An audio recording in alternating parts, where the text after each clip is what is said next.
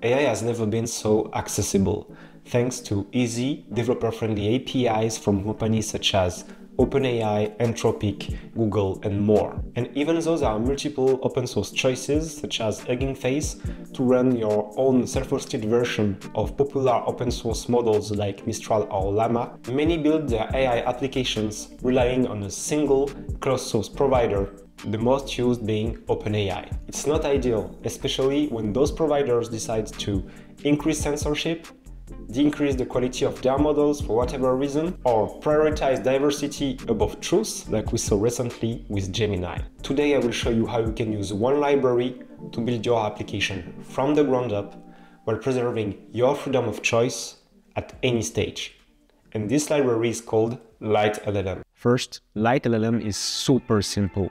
You install one library, set up environment variables with credentials, and you can swap any LLM provider just by changing a string in the name of the model. It has a unified API, the same input-output for all models. The creators implemented the most popular one from OpenAPI and wrapped all LLMs to work with the same API.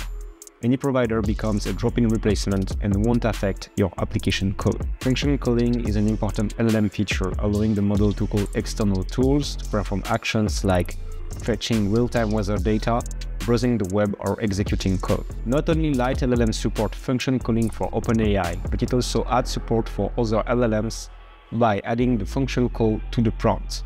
You can now use function calling with any providers using the same unified API. Asynchronous support is important to scale API calls on a single thread, since most of the time you are waiting for the LLM to answer your calls. Async generation allows you to call APIs multiple times concurrently without using multiple threads or processes. It is really useful.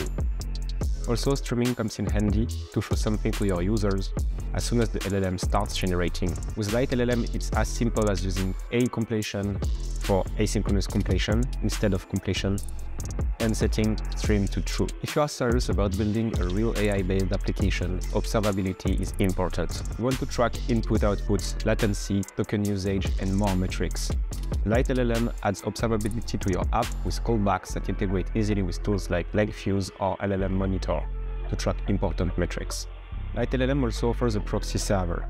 It will run a server that will intercept all the API calls you are making and will provide a dashboard to visualize important metrics, set budgets per endpoint, create API keys, and more. Finally, LiteLLM has many cool additional features, such as a function to create embeddings or generate images for the supported models with the same unified API. Just a word about LangChain, which is another popular library that supports multiple LLMs. To me, LangChain can be interesting if you are using some of the advanced features such as document splitters, memory, and such. But LangChain is a huge library, bloated with tons of features. I would default to use LiteLLM as it's a light wrapper around LLMs to unify their APIs. It will get you far, and I personally use LangChain way less since I discovered LiteLLM. So don't get tied to a single LLM provider, or you might be surprised in a bad way when they will abruptly change their models or access policies. Prefer to build from the start using LiteLLM,